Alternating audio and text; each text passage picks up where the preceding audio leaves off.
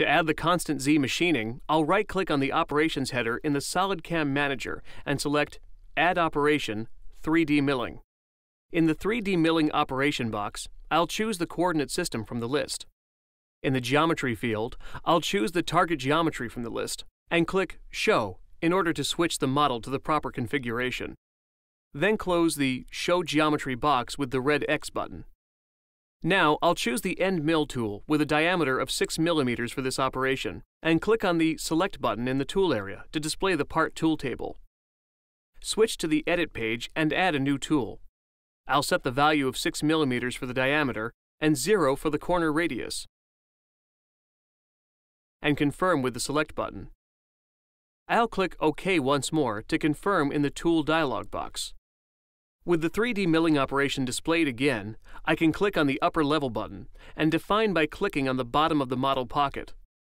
I'll confirm the picked value of -2.6 mm with the green check. In this dialog box, I'll change the value of the upper level to -2.5 mm and set the lower level to -3 mm in order to machine the only open pocket area and move on to define the safety distance. The safety distance is the distance to the upper level at which the tool will start moving at the Z-feed rate you have entered for the tool. Movements from the clearance level to this height are performed in rapid move. I'll set the safety distance value to 3 mm to prevent approaching the material with rapid feed. In the Finish area, I'll choose the Constant Z strategy from the list and click on the Data button to define its parameters.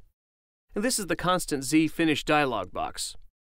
Here, I'll select the Constant Z Flat Floor Machining checkbox to mill the bottom surface of the open pocket.